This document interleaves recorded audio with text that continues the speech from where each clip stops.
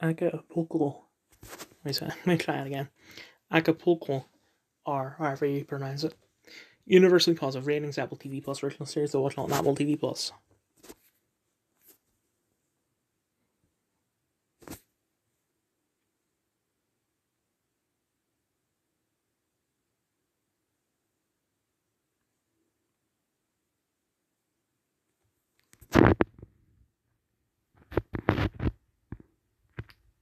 She was quite good. It kind of reminds me of Jane the Virgin.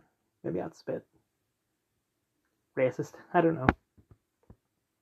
I don't know what else to say. It's just one of those, sort of telenovela-esque shows.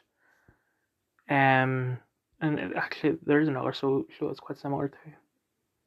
I can't think. I might be thinking of the Fresh Prince because it's like a rags to riches thing. But I mean, if you see the Fresh Prince that way, then it's kind of the rags to riches is instantaneous, whereas this it's at least 20 episodes built into it.